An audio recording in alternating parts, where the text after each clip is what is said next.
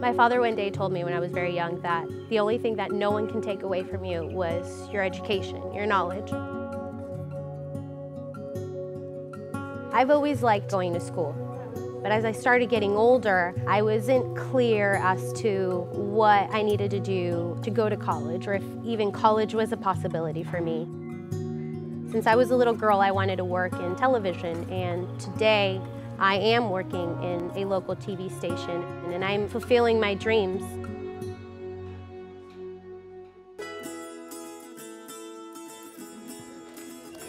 There are endless amounts of opportunities with a higher education. You can change the world. You can reach your highest potential. You can inspire other people to continue their education.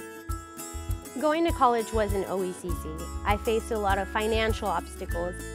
I was a dreamer. I was an AB 540 student, which meant that I couldn't get financial aid. Some of the challenges for Latino students when pursuing higher education, I think, are access to resources. Sometimes first-generation students don't have the resources in order to succeed. Solamente algunos latinos llegan al colegio por falta de información de los padres sobre cómo ayudar a los hijos a llegar al colegio y la importancia que tiene el colegio en la vida de los estudiantes. It's not that Latino parents don't want us to go to college, it's that they may not know how to navigate through the resources in order to get into higher education. Latino students that are less familiar with higher education definitely need all the support that they can get to help their parents understand why higher education is so important. It helps the students achieve their long-term goals that can later in the future help the family in providing for them and having a better future for everyone. I am the first one in my family to graduate from high school, to go to college and to get my bachelor's, and I'm also the first one to get my master's. I think it makes my parents feel very proud. The norm in the Latino community is usually for students right after high school to go and work and provide for the family. The Puente program definitely showed me that the most important thing is to get a higher education, to go to college, to experience that. I joined the Puente program my freshman year.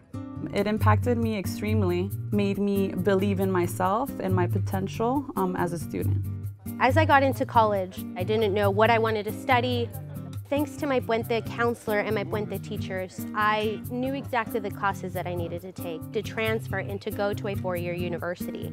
There are so many ways that the Puente program could help you out as a student. They could give you a mentor, they take you on field trips, they help you out fill out financial aid, and you get your personal English professor.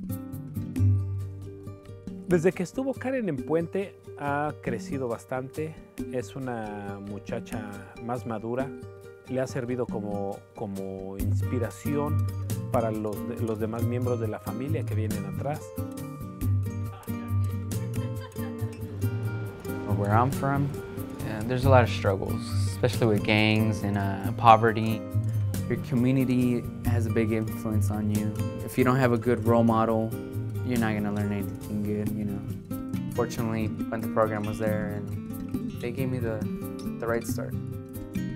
My main objective is to get my degree, come back to this program and be a mentor for those who have not yet received a degree. I want to be that role model. Padres y hijos tienen que tener este entendimiento que saliendo de la secundaria, el colegio es primero. El trabajo se puede esperar.